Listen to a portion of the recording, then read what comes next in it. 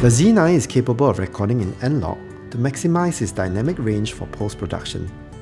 It can also record in SDR for a fast turnaround edit. N-Log may be recorded in several codecs, namely NRAW, ProRes RAW, ProRes 422, and H.265 10-bit. In this tutorial, we shall walk through two methods of handling N-Log footage in Davinci Resolve. Over here, you can see that we have already pre-loaded two clips onto our timeline, and we are now operating in the color page of Resolve 17. If we take a look here, this is the correction nodes, and they can simply be viewed as adjustment layers. Everything is non-destructive and they can be reversed anytime. On the bottom left here would be the clips. Simply click on them to select which clip to work on, and over here would be the color correction or grading tools, and there are several of them. And finally over here are the scopes, and of course there are several options as well. Now we shall work on the first method, the use of a lookup table or LUT. Simply right click and add a serial node, and while this is selected,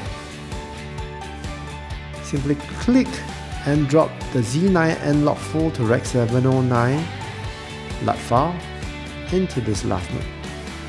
You will notice that this originally flat image has instantly transformed into a more accurate image. And this is the exact purpose of the LUT file.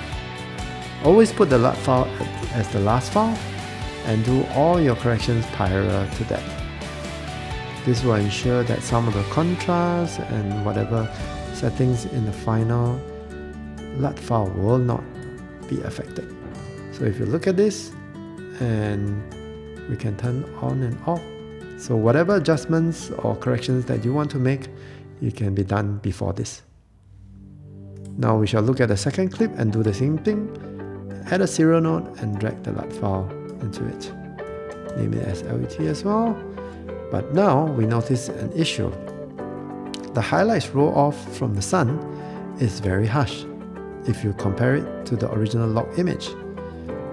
And there are two ways to overcome this. One is to manually grade it, and the second, which is what we shall discuss next.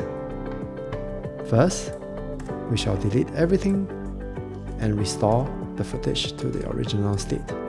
Alright, we have now got our flat log image.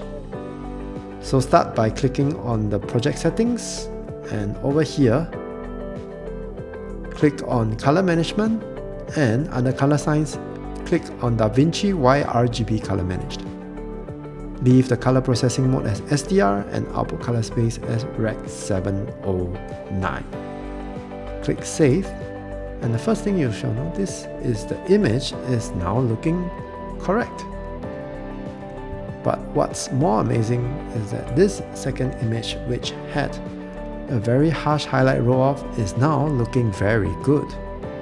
The reason is Davinci Resolve has correctly interpreted the color space and transformed the image. There is a mathematical difference which I shall not elaborate, but we just have to know that this is a more accurate method to use a color transform,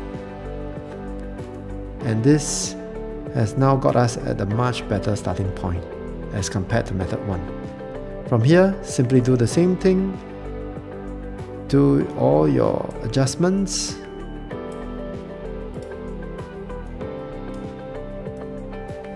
alright, so here we're just playing with some of the midtones, the highlights and the shadows, and yeah, we can see the difference in the image. Maybe it's a bit too contrasty. You can take it up a little.